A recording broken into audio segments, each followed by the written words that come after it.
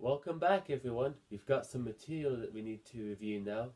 So make sure you're all set up, the guitar's in tune, you've got your posture the way it's meant to be before starting to play. Then once you've done that, make sure you've got your A chord and all the things that I told you about, keeping the thumb behind the neck and your fingers, using your fingertips and close to the fretboard. Get your chord sounding the best that you possibly can. Make sure you're happy with it. And now let's practice some basic down strumming. 1, 2, 3, 4. So on the count of 4. 1, 2, 3, 4. 1,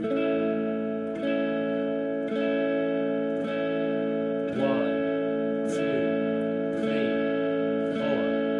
1, 2.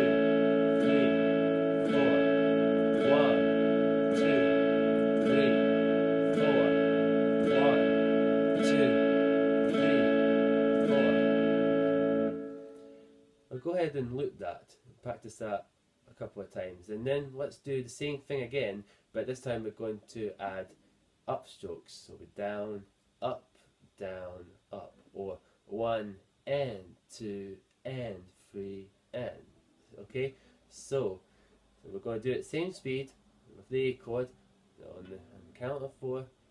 1 and 2 and 3 and 4 and 2 and 3 and 4 and 1 and 2 and 3 and 4 and 1 and 2 and 3 and 4 and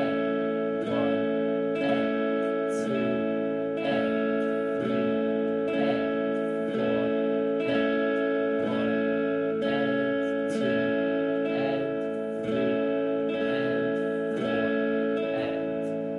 3.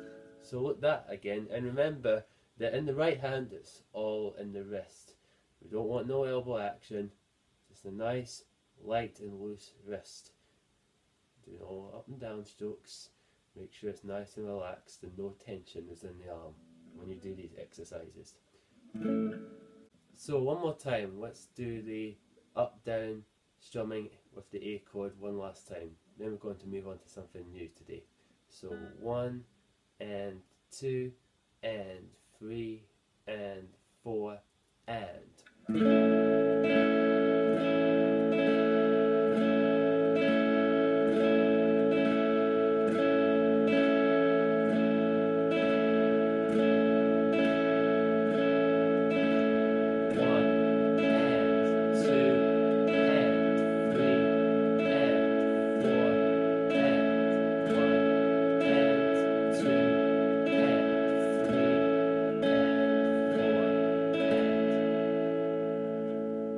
So now we're going to learn the E major chord, or as it's most commonly known as just the E chord. And this is how you play it. So here's how you play E major. First start off with your first finger. This is going to go on the first fret of the G string. So that's 1, 2, 3, right here. And make sure that the finger is right next to the fret as possible.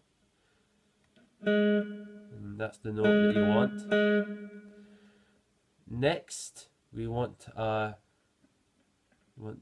third finger to go on the second fret of the D string. That's your note for that string. And then your second finger is going to go right on top of it on the second fret of A string. That's what your note should sound like. So again, first on the G string on the first fret, third finger on the second fret of D, second on the second fret of A. So once you're happy with that and you've got all 3 fingers where they on the correct positions, then strum all 6 strings and see how it sounds. That's your E major chord. Hopefully you've got a nice clean sound from your chord there. If all 6 strings sounded perfectly clean, that means you've got this chord sounding perfectly fine and your hand position is perfect. If any of the notes don't sound right, whether it's muted or clunky, then just have to adjust your fingers slightly accordingly. Everyone's different, so the problems vary from person to person, because we all have, some of us have large hands, some of us have small hands, and some of us have more difficulty with some problems than others. But whatever the problem is, just adjust accordingly, and take your hand off, make the finger and put the fingers in the right position again, and try it again until you get the chord.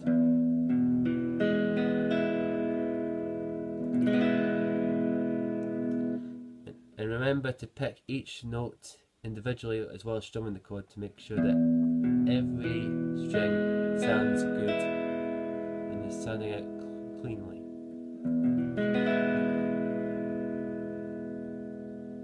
Now when you're changing between A and E, you're going to want to be very conscious of where your fingers are moving to and from, because all 3 fingers are going to have to move for this chord change. So let's start with the A major chord. Now to change to E, the movement is going to be like this. Then back to A. Again.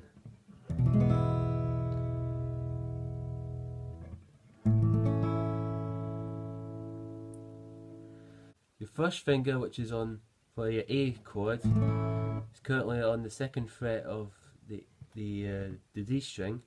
That's going to have to move over here to the 1st fret of the G string.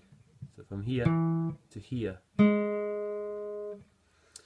Then your 2nd finger, so on the 2nd fret of G, you're going to move that up here to the 2nd fret of your A string. So it's on the same fret, but it's skipping over the D string to go on to the 2nd fret of A. And for your 3rd finger, for your A, that's on the 2nd fret of B. We're going to want to move that and skip a string over the G and put that on the 2nd fret of your D string. And then it's the exact same thing the other way around. First finger goes back to 2nd fret of D, and then these two are going to go, just keep the same position, keep same shape if you will, just skip over a set of strings to be, instead of being on A and D, they're going to be on G and B. And that's your change.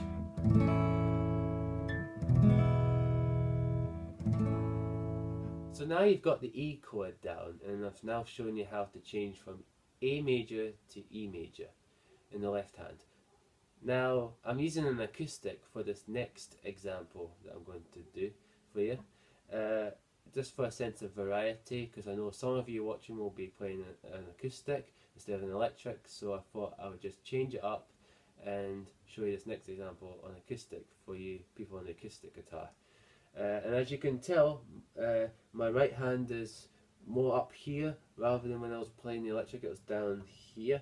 With the acoustic, because of it's wider up here, my arm is now at more of a higher angle, so the strumming technique will be slightly different, but that still isn't going to change the way that we're going to be strumming in the right hand. It's still going to be in the wrist and not the elbow. So let's now combine A major and E major with a strumming exercise. So we're just going to do all downstrokes again in the right hand, and we're going to change from A major to E major. Now this might be hard at first, but keep practicing it over and over again and you'll get it before you know it. So what we're going to do 8 strums per chord, and then after the 8th strum you then change to the next chord. Do 8 strums again for that chord, then change back to the first chord. And we'll do that a couple of times. This will give you plenty of time to think about each chord change before it comes. And by having more time, you'll be able to think about it, and it won't seem like it's happening too quickly for you.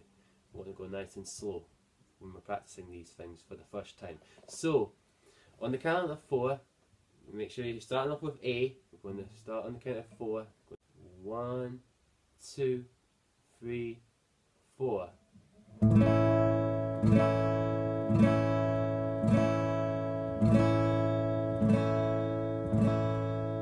Change to E. Do E for that. And back to A again. 1, 2, 3, 4. 1, 2, 3, 4. And back to E. 1, 2, 3, 4. 1, 2, 3, 4. Do that again. A. 1, 2, 3, 4. 1, 2, 3, 4. E.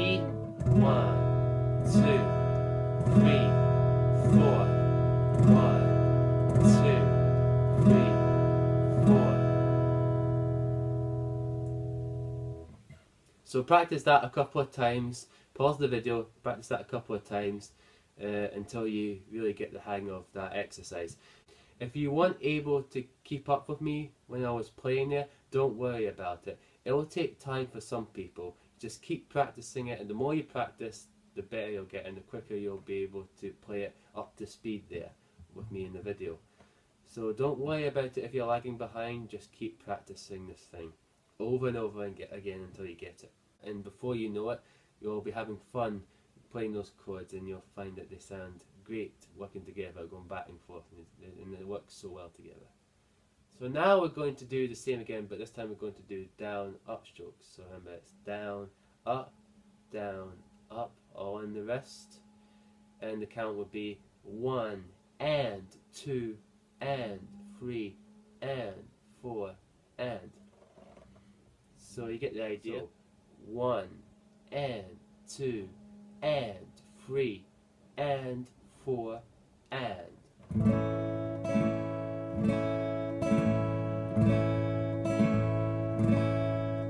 Change. And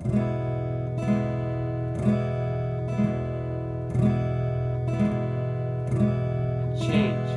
1 and 2 and 3 and 4 and. Change to E. 1 and 2 and 3 and 4 and again. 1 and 2 and 3 and 4 and 1 and 2 and 3 and 4 and.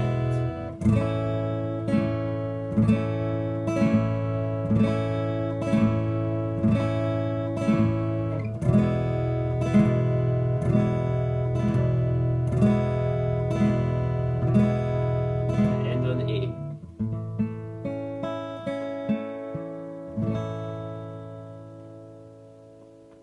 Great stuff. So now you've got the A chord and the E chord, two different chords that you can now play, going between one and the other, and you can apply simple down and down up strumming in the right hand along with these chords. Now there's plenty of songs out there that you can now play using just these two chords. Take a look in the description below, where you'll find a list that I've compiled of two chord songs, and I think you might be surprised at what you might find. I'm sure there'll be a couple in there at least that you'll recognise. For example, a song that's quite often referenced as a two-chord song that everyone should practice is a song called For What It's Worth by Buffalo Springs, which was Neil Young's first band, I should say. It was his very first band when he was a young man, and it's one of his first songs that he wrote for that band. And as I say, it's a great two-chord song. It goes like this. It's 1 bar of E, 1 bar of A, and you just repeat that over and over again. This is the whole song.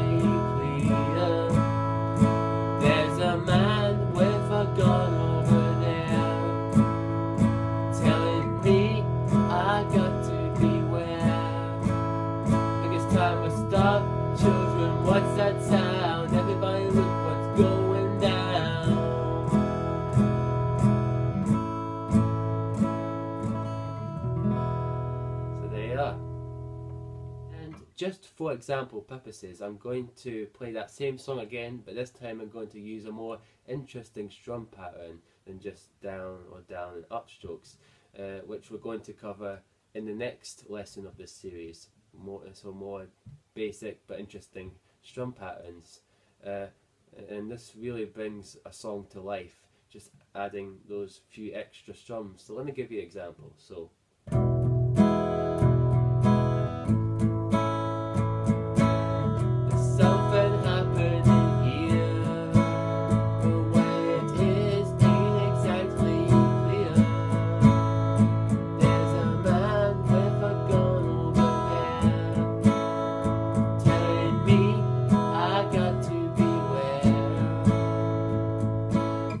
you get the idea. Another example of a song you can do a more traditional song instead of doing a more pop song. You can say, for instance, you could do London Bridge is Falling Down. It's only A and E, so it's like London Bridge is falling down, falling down, falling down. London Bridge is falling down, my fair lady. So there you have it. You can now play two different chords on the guitar. You can do some basic up and down strumming. You can got some exercises that can help you with that and changing between the two chords, and you've got a whole bunch of new songs that you could explore and begin to learn and add to your arsenal of songs. So take a look at that list, pick a couple that you like, practice them and have fun with it, and I'll see you in the next lesson.